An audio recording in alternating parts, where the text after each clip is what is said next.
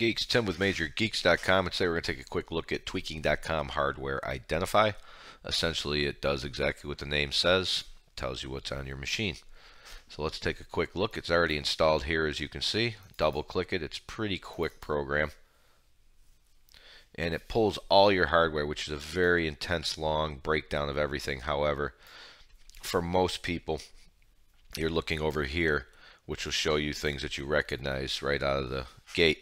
For example, your audio controller, processor, network card. Now, my stuff might look a little weird because it's a pretty basic install of VMware, a clean install of Windows without really any drivers on it, which is why I have 0 drivers installed. However, if you did, you would be able to look, see if you have any error codes, your versions, and you'll be able to right click as you can over here on anything and look them up, find drivers by name, etc. So you also have the Hardware with Problems tab, which is going to allow you to identify any hardware that, for example, has a little yellow exclamation point, maybe narrow down what it is, get the right drivers for it with the same right click that you had that I showed you earlier, which is this. So once you get down here, all you have to do is figure out what it is you're after. Now, if you're on a forum, for example, looking for help, or somebody's helping you with your computer, they need to know what you have. This will allow you to identify your hardware.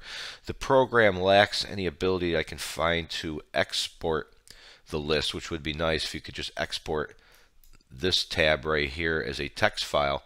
That would be real handy on support forums for people to identify your hardware. It would also be able to export Hardware with Problems to a text file.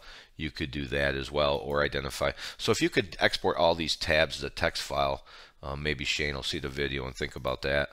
That would make it handy, but otherwise it still does what it does in a small program. It's totally free. There are no bundled pups with it. It's updated infrequently, but it works really well for what it is. There's not really too much to update with it. So there you go. Grab it in the download link in the description right below the video. We thank you for watching and hope to see you next time.